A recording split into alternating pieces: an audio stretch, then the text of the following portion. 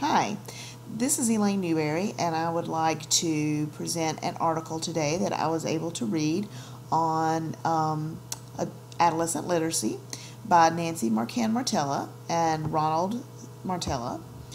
The name of the article is Important Features of Effective Adolescent Literacy Instruction. And opposed to having you sit down and just read through this article, I'm trying to give you the highlight points and some points that I feel like you could take away to incorporate in your lessons every day in your adolescent literacy classes. We really need to understand that adolescent literacy is really from grades 4 through 12. In the early elementary, really the focus of reading is learning to read, actually learning how to print on text. But after that, we talk about more reading to learn in grades 4 and above. So this whole article is discussing how you can improve their opportunities to read, to actually learn better in your content area classes. Reading Next was a publication that was put out that addressed 15 components for instructional organization and practices for adolescent readers. These components included direct, explicit, and comprehension instruction, effective principles embedded in content, motivation and self-directed learning, text-based cooperative learning, strategic tutoring, diverse text, intensive writing, technology, ongoing formative assessment, extended time for literacy, professional development, ongoing summative assessments of students and programs, and teacher teams, leadership, and comprehensive and coordinated literacy programs.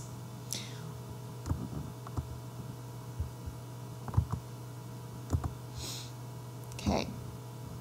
As we come down, we're going to look at the next part that says academic literacy. Academic literacy is the kind of reading proficiency needed to draw meaning from content, area, and advance narrative text. As we are looking at academic literacy, we also want to talk about the state-assessed reading proficiencies, such as making inferences, learning vocabulary, making text comparison, summarizing main ideas within text, and also the type of literacy that you would need to be able to read and understand state assessments. As I made a note over here to the side, this particular area seems to be related to the fact that one of the new genres that has come out recently, or has really become a more well-known genre, is the concept of testing genre. And students need to understand how to take tests, how to analyze, and how to take tests. So reading and understanding state assessments is part of academic literacy. As we move on down, Greenleaf et al. Made a statement that it is now widely recognized that even skillful reading at early grade levels will not automatically translate into higher level academic literacy. So what can we do as teachers to improve this? First of all, we want to look at our content area and expository text. Adolescent learners can read and decode simple text.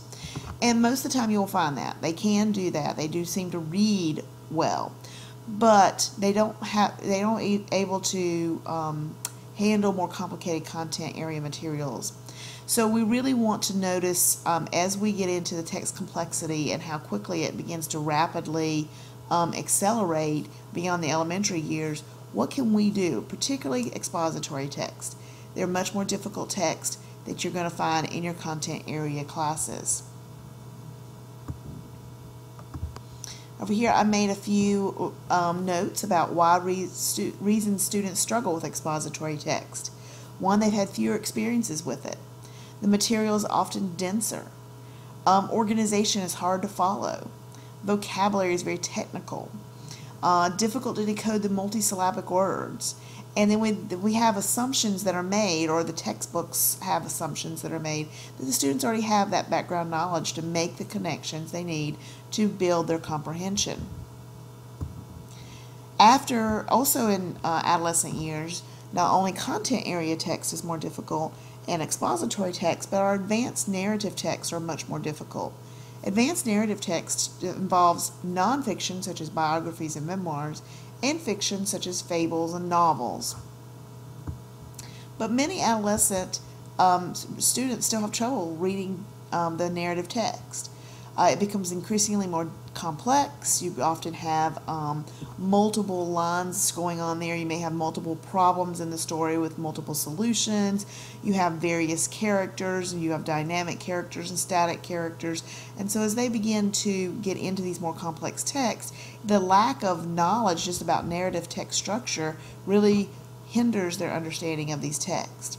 They also have fewer opportunities to read the more complex text. If they are struggling readers, they keep them into simpler text that's going to have a more straightforward storyline. So let's talk about how adolescents overall have performed in reading.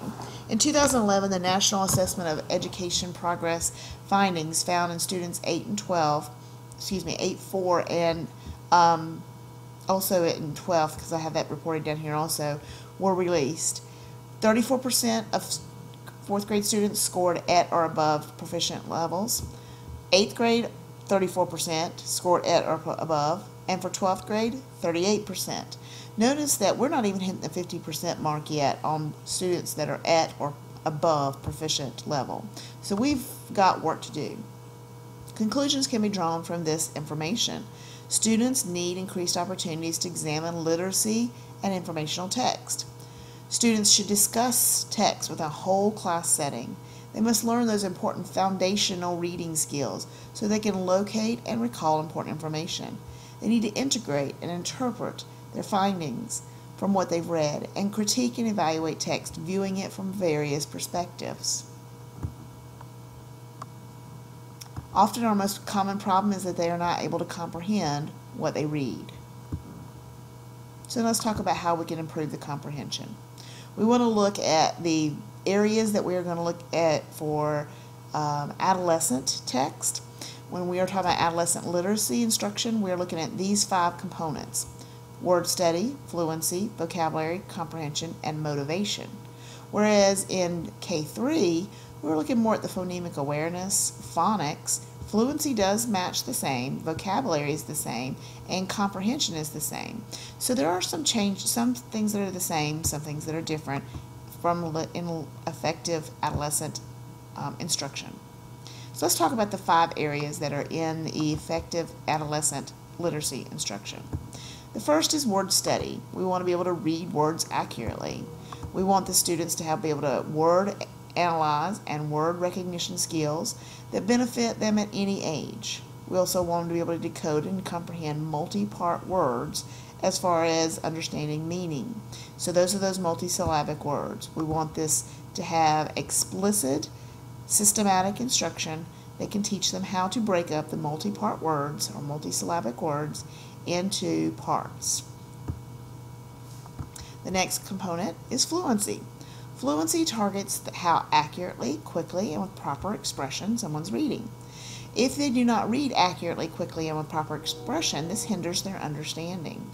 One strategy you can use to improve this is by giving guided oral reading and repeated readings. I'm going to read through this. This is a chunk here that I've highlighted, but it is important. Boardman et al. Recommends that you want to track students' progress in fluency and provide frequent feedback. Provide models of fluent reading through guided oral reading experiences. Allow students to self-monitor their fluency and chart their performance. Use teacher-selected passages that include vocabulary that has been studied and previously taught, and passages that can be read independently. And we want to gradually increase the difficulty of the passages as the students demonstrate in performance.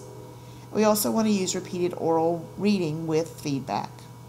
The best method of improving fluency is through repeated oral readings. Our next component is vocabulary. This is definitely a hot button topic. We talk a lot about vocabulary in content area and adolescent literacy.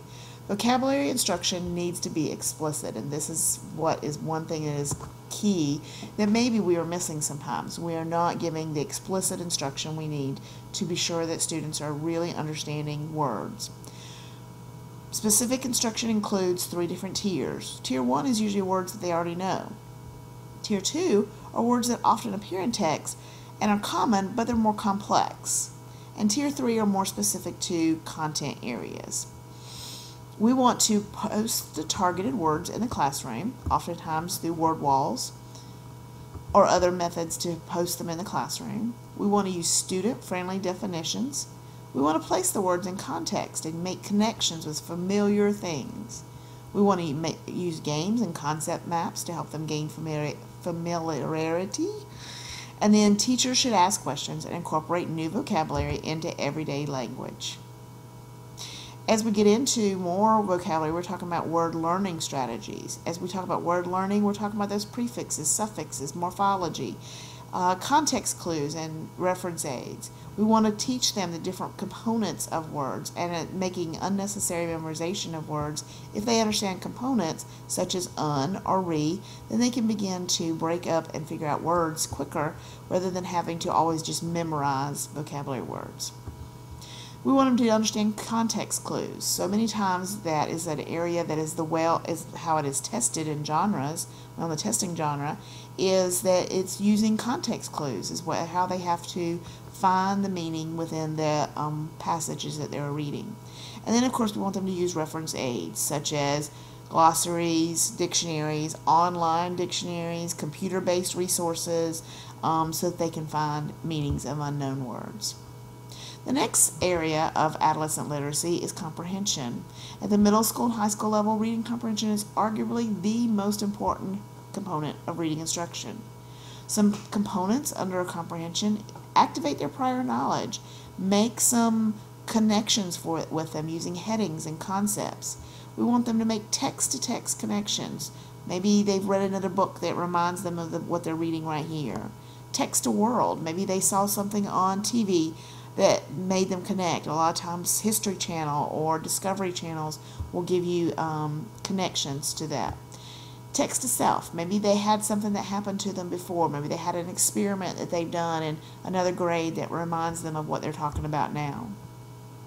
Another way to do it is another way to increase comprehension is by using mental imagery, teaching students to develop images of the text. In other words, make a mental picture, make a movie in your head.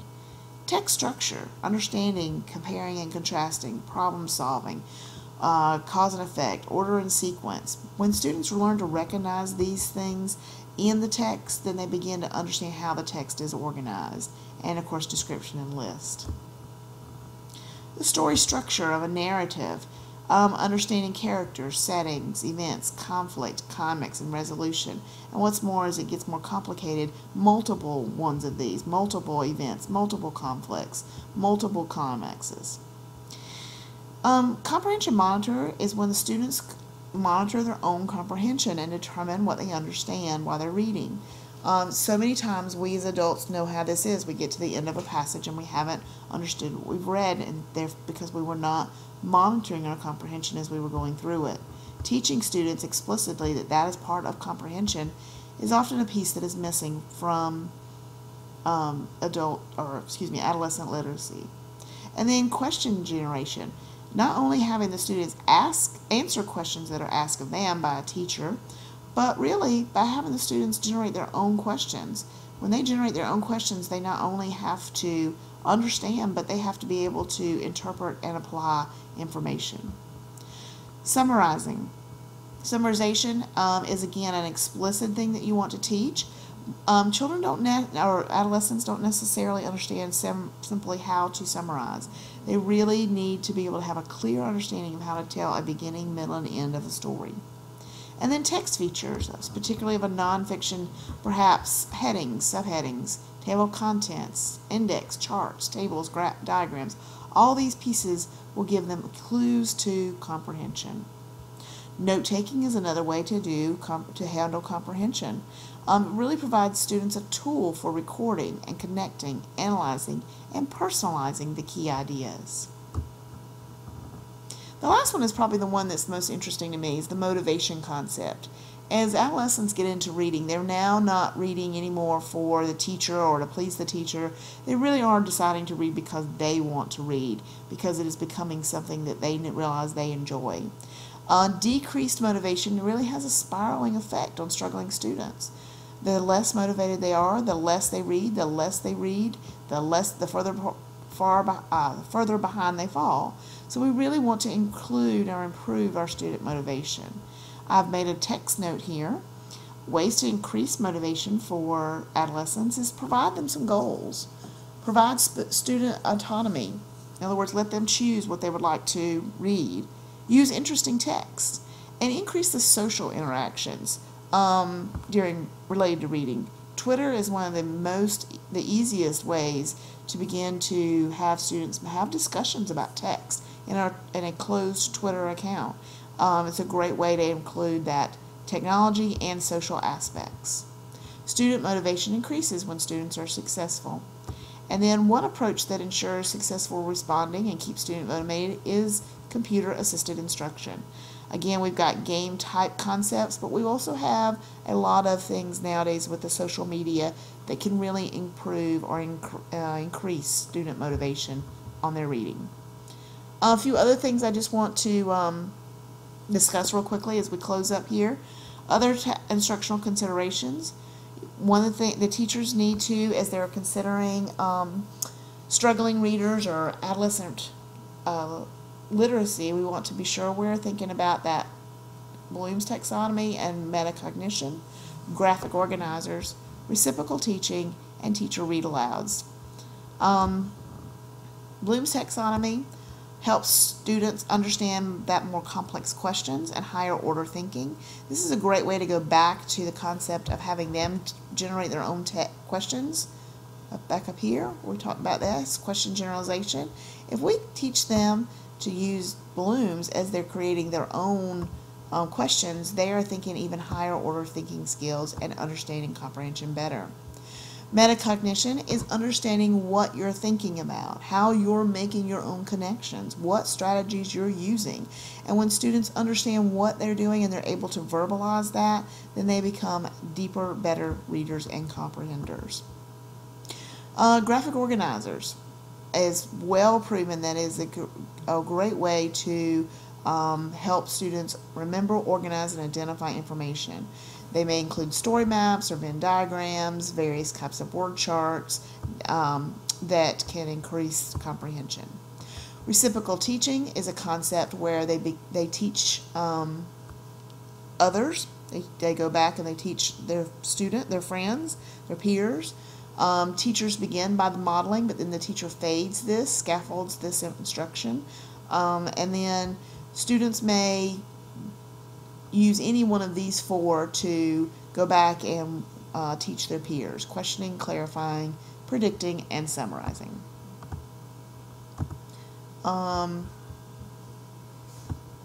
Positive effects in comprehension were noted during reciprocal teaching. Reciprocal teaching has been around for quite some time and continues to show that it is a effective way to teach comprehension. As you look over here, I do have a note again over here about reciprocal teaching. It relates to that previous point that we talked about earlier about students reading with motivation with adolescents, making reading and comprehension a social activity. When they have to go back and teach their peers, again, we're involving that social concept, which is really key for many adolescents. And then we hear so much these days about teacher read-alouds and text-based discussions. I think teachers understand that read-alouds motivate their students. Again, Fisher, Frey, they've pulled in Flood and Lapp here, but this continues to be a concept that is over and over again in the literature about having read-alouds and how much it can improve student learning. Our focus here is on gaining meaning, and interestingly enough, when the students have text-based discussions and read-alouds, 8th graders have more frequent class discussions, score higher than compared to their peers. Also, it will improve vocabulary and overall reading achievement. So in summary, reading is the most important skill that students can acquire in school. I urge you, as you are looking at this article, to take the highlighted pieces and look for something that is a piece or a part that you would like to incorporate in your content area instruction. As you get into that one area, then maybe you can begin to advance into something else. One of the most important things I think that from this article that I think is maybe something we don't think of often is that social motivation component that we definitely want to increase and improve with the adolescent readers. I hope you enjoyed this article, and have a nice day.